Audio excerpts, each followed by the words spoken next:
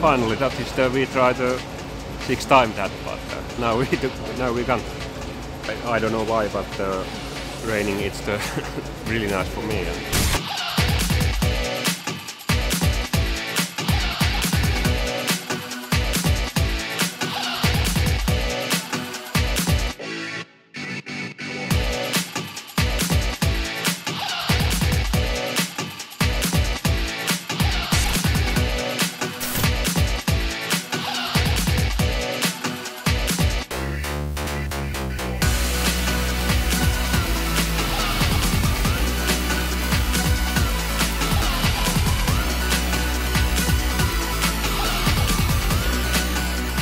Tout perdre en un week-end, donc voilà, c'est vraiment de continuer à marquer des points, faire comme on a fait depuis le début de l'année, pas d'erreur, et puis voilà, c'est ça le plan.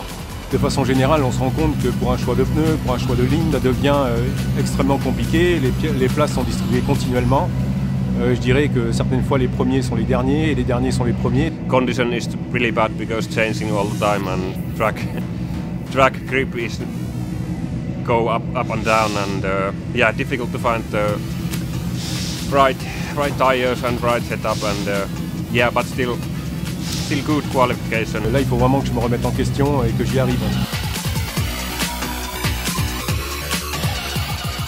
En Q4, un départ un peu moyen où je sors 3, mais j'arrive à me faufiler tout de suite au premier virage et sortir en tête. Et puis après, j'ai réussi à imprimer le rythme, partir devant et faire ma course en essayant de monter en puissance. Et voilà, je gagne la manche, donc je suis vraiment content. C'est très compliqué. Déjà, il faut arriver à trouver du coup un setup de voiture qui passe un peu partout, où on sait qu'on n'est pas forcément optimal pour le sec ou pour le pluie. Donc voilà, c'est un peu des coups de poker des fois, sortir les bons pneus au bon moment et avoir une voiture assez polyvalente. Hopefully rain is coming.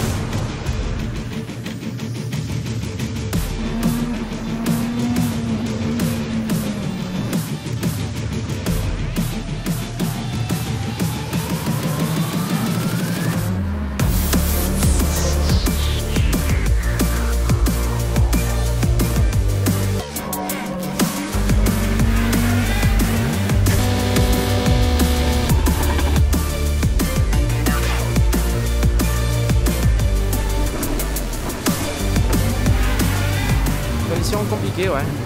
Je suis pas très bien parti, en plus beaucoup patiné au départ. Et au final, j'arrive, quand je prends les freins, je dois freiner un peu trop fort et je cale complètement. Et j'ai mis beaucoup de temps à redémarrer, donc voilà, et j'ai réussi à repartir. Et c'est là où je suis arrivé au virage 2, j'ai vu que tout le monde était en train de s'accrocher, donc j'ai dit bon bah, on va essayer de se faufiler, passer au travers des gouttes.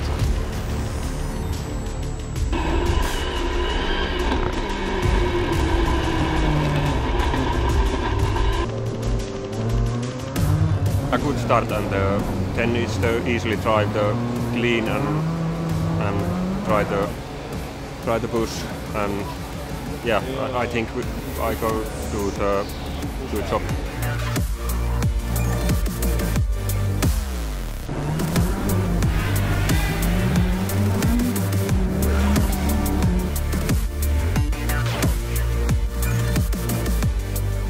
réussi à remonter après petit à petit, à revenir, à recoller aux autres.